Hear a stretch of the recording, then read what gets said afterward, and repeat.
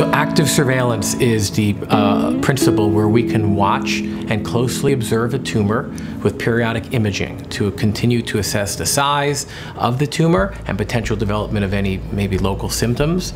We do know that active surveillance is incredibly safe. Most of our small tumors were incidentally found when they were asymptomatic. So if you happen to get imaged from a different type of problem, and you were accidentally found with a tumor, that does not mean you found something maybe early. That could have been there statistically for 5, 10, 15, 20 years. So the potential rush to do treatment is not always in the patient's best interest. Sometimes you can just take a step back. You can say we're going to follow it and understand the natural history of this. And if you repeat imaging at 4 to 6 months, largely these tumors are unchanged. Okay, now when we try to put a patient on an active surveillance approach, especially those who are older, those who potentially have some other comorbidities where surgery would have some increased risk, such as medical complications, we know that the outcomes are outstanding.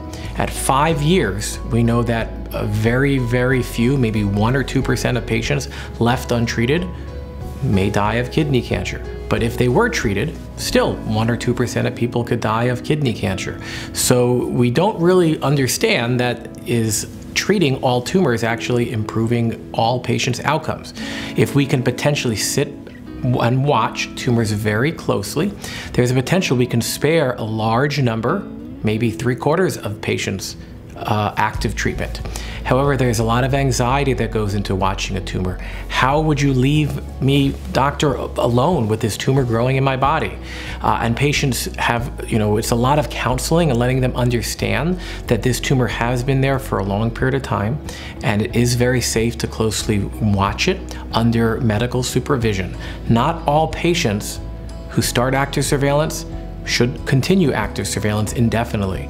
But as long as it's under the close supervision of a doctor and the doctor feels like it's safe, I would tell you that patients will have probably as good an outcome as going and rushing to surgery at the time of diagnosis, which is for some people helpful, for other people potentially harmful.